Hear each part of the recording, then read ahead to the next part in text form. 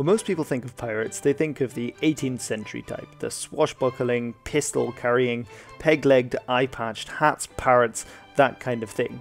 Not so much about these guys. The idea of dinghies full of men wearing sandals, carrying AK-47s, crashing into oil tankers and other large ships and then holding them for ransom caused many people to say, "You are without doubt the worst pirate I've ever heard of." The popular internet memes seeming to reply, "But you have heard of me."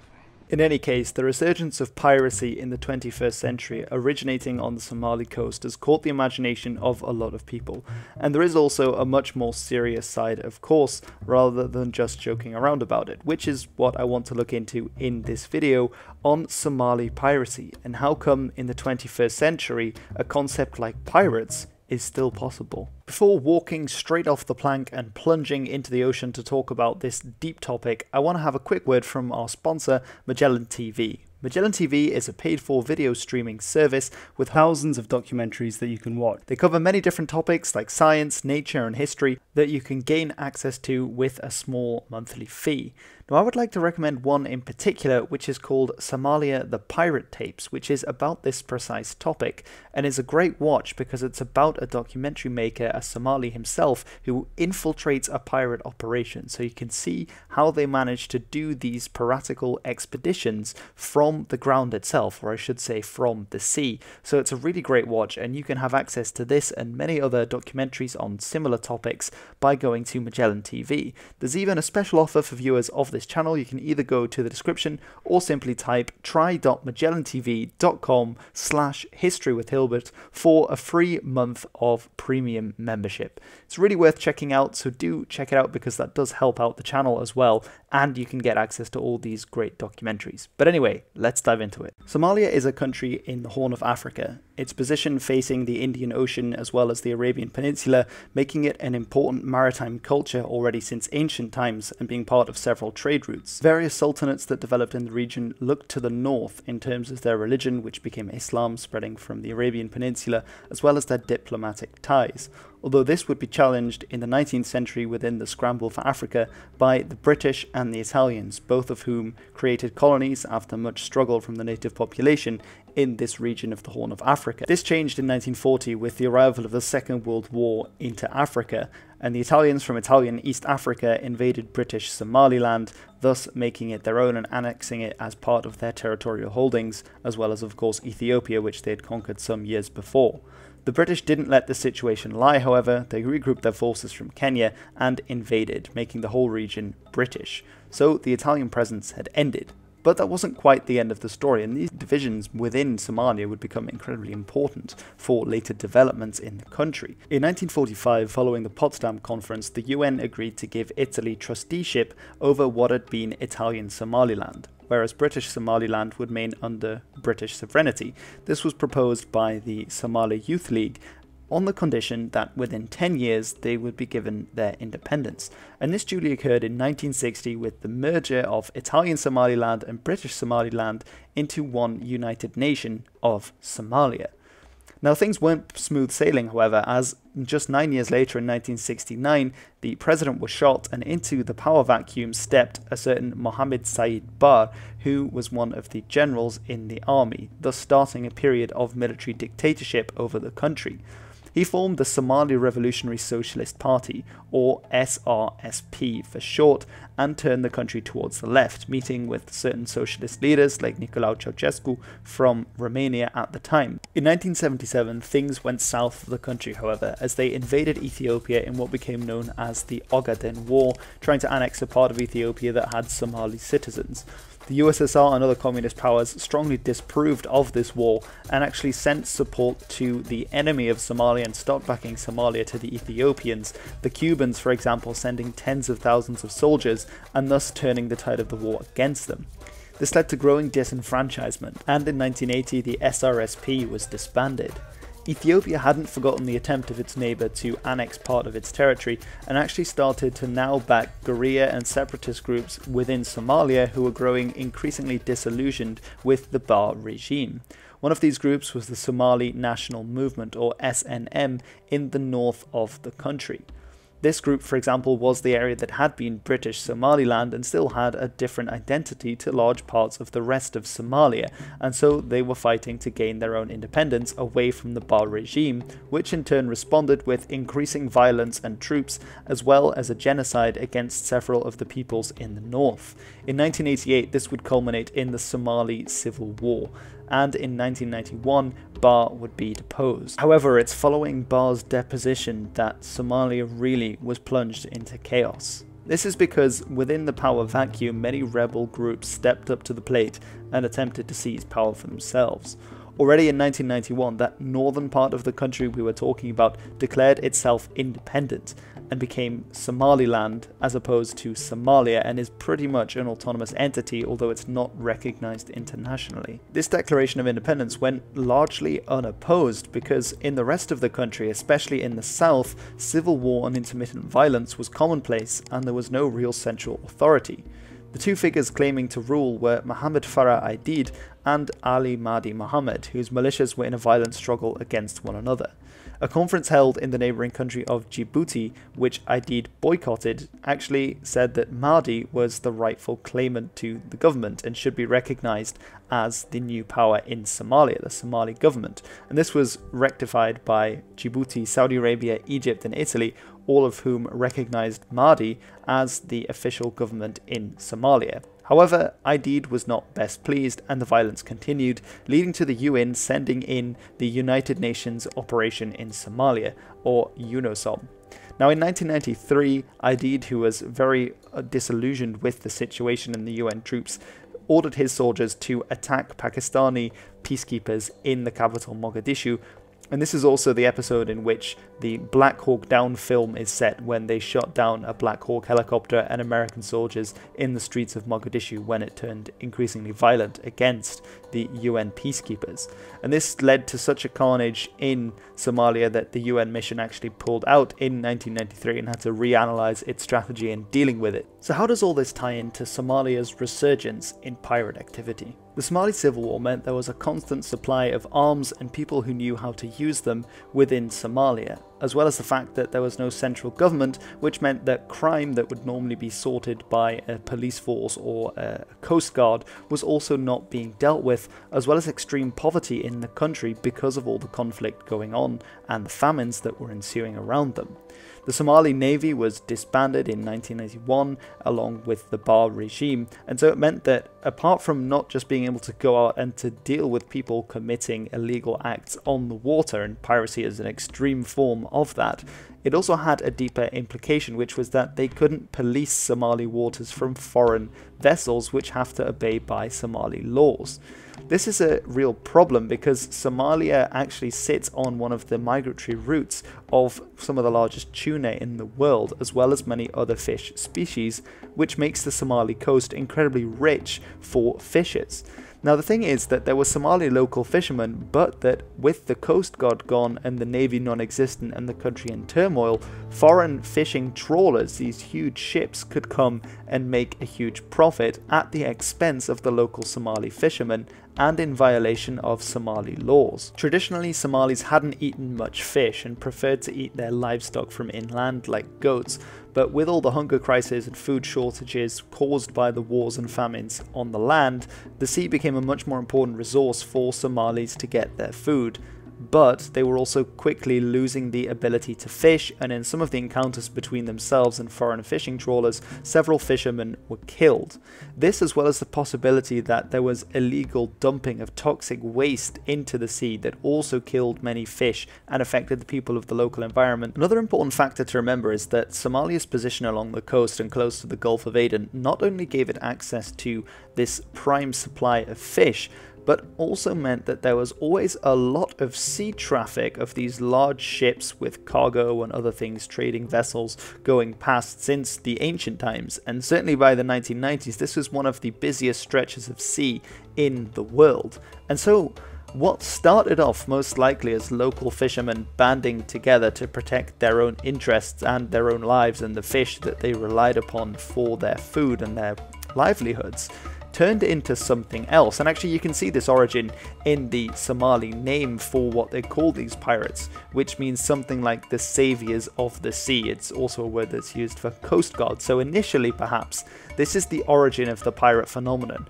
was that there were these local fishers who felt they were being cheated out of the fish that was off their shore and, you know, rightfully by law would have been protected by a Somali coast guard that didn't exist, and so they had to form it themselves.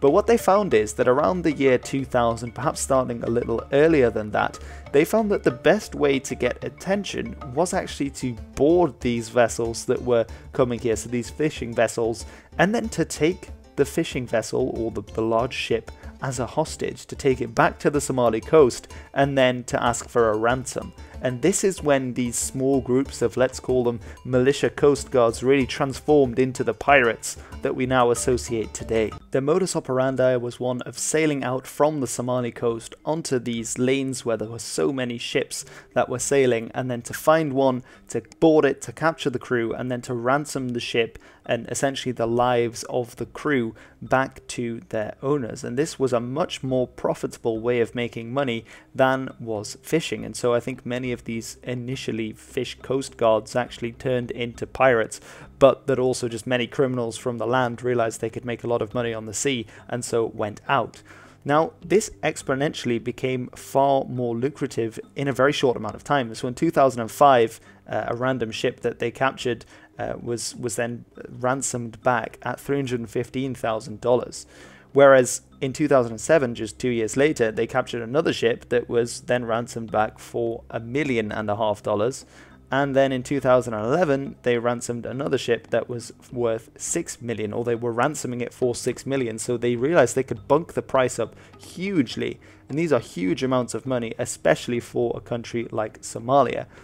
Now, in total, they think that in 2009, the complete earnings of pirates was something like $58 million. But that by 2010, just a year later, this had grown by a huge amount to $238 million. And so you can see why, to many in Somalia, a war-torn, ravaged country where many people struggle to buy food, such an alternative was actually very much welcoming. This amount of money was a very alarming prospect for the international community, and so a naval task force containing naval vessels of many different countries was sent out to the Somali coast to try and deal with it. But there were several problems. One was that they really couldn't enter Somali waters, and they could only actually intervene with a hijacking before the Somali pirates had got on board.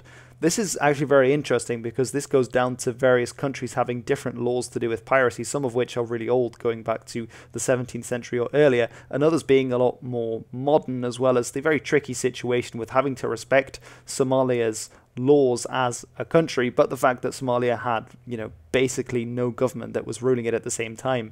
So while a normal country would have a coast guard that would deal with this kind of thing, Somalia didn't, and so they were having to watch as people in flip-flops and with Kalashnikovs were taking over vessels and taking people hostage.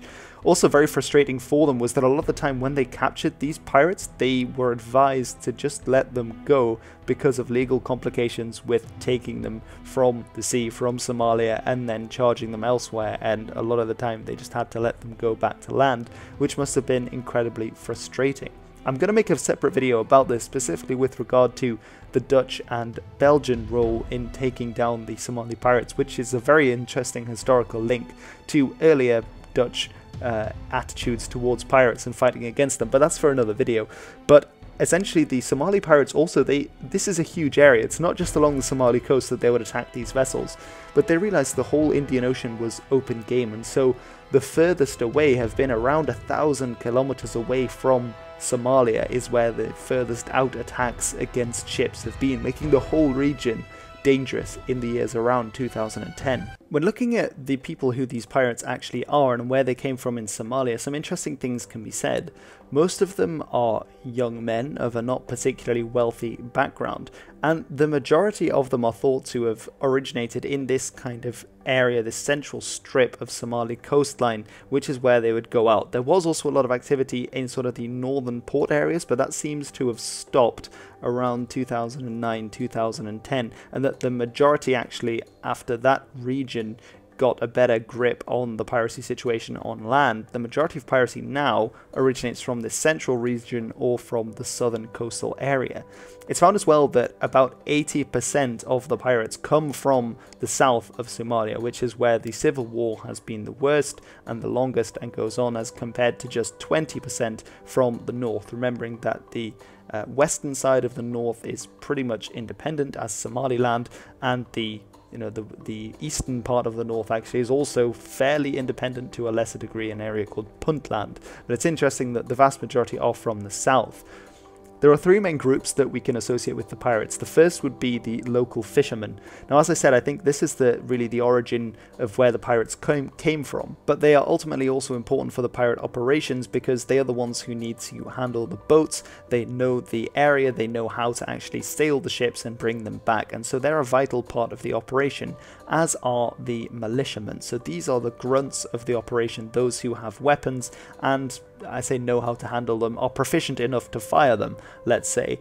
And many of these will have been militiamen that were involved within the Somali civil war that have been fighting on land, and so they realized they could make a quick buck on the sea, and so they, in connection with the fishermen, head out. A third group, probably a smaller group, is of certain tech-savvy individuals who know how to use the GPS, because of course when they're out on the sea is a very large place, they want to find the biggest ship, they want to know if there are enemy ships around, that kind of thing, and so they need some kind of GPS signaling so that they can find them. So these three different types of people work together to make the pirate ideal work.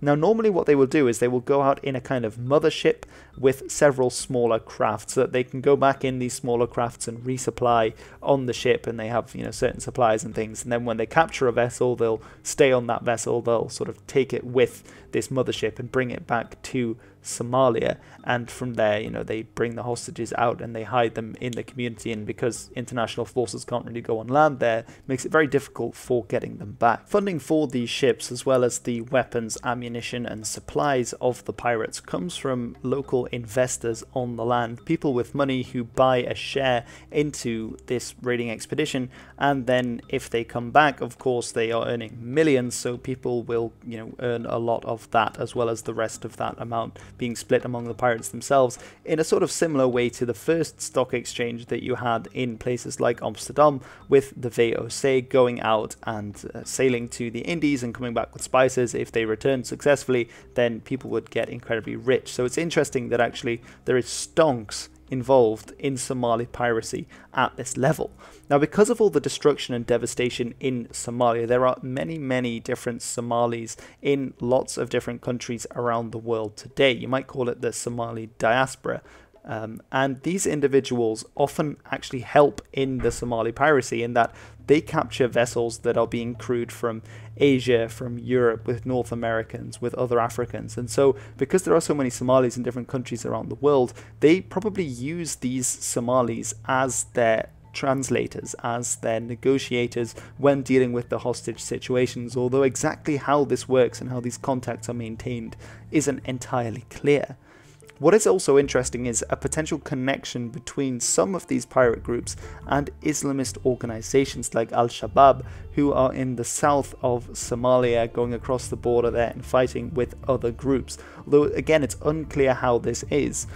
Other extremist Islamist organizations have actually fought with the pirates in the past and pushed them out of the coastal towns when they gain control of such regions, whereas sometimes the pirates do threaten when they have a hostage, that, especially a Western hostage, that if the ransom money isn't paid, they will deliver them to Al-Shabaab, who will then behead them. So it's interesting to see, but we shouldn't be seeing the pirates as being particularly adherent to an extreme version of Islam, because they are very often drunk and also oftentimes addicted to the drug called khat, which is a very common drug in Somalia that's eaten by chewing leaves. That brings us to their relationship with the people on the coast, because as I said, they need important figures on the coast to protect them on land from what little authorities there are, as well as obviously to form a base and to keep the hostages when they're there. And sometimes these hostages are kept for years upon years, and so that requires the local community to support them, as well as to fund their pirate pirate activities.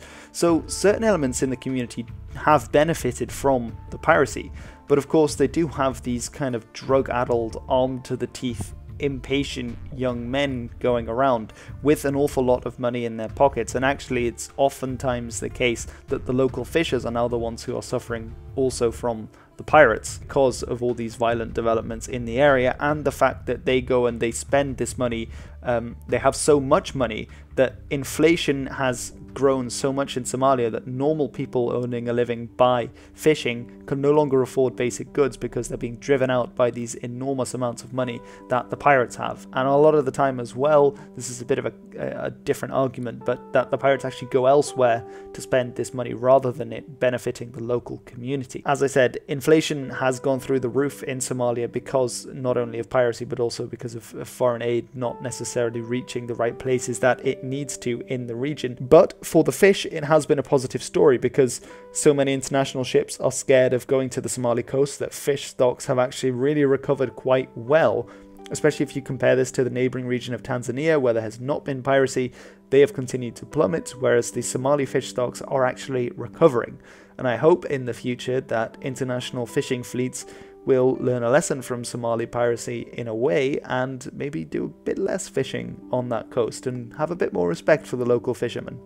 But we'll see. The heyday of Somali piracy was definitely in 2010, where they were raking in hundreds of millions of dollars in cash and also gaining widespread international fame for their actions. And of course this was also partially their downfall because it led to this huge period of capturing people from different countries and demanding ransoms, also demanded actually something be done about it. So they did create another international fleet, a task force specifically designed to deal with Somali piracy involving many different nations around the world, and this has been incredibly successful, as have private security firms on these various ships that go. Almost all ships that pass through that region now, or well, at least about 5-6 years ago, they would all have private security on board and other measures to ensure that they weren't captured by Somali pirates, and this greatly deterred the pirate activities.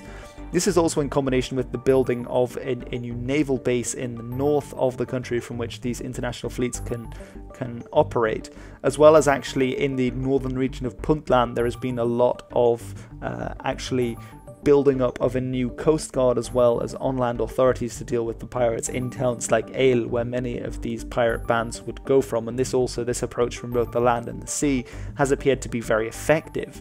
And in 2013, this was the year in which the last unsuccessful attempt was made, and that 90% of pirate activities had declined from the previous period in 2012. So that's really almost the end of the Somali pirates.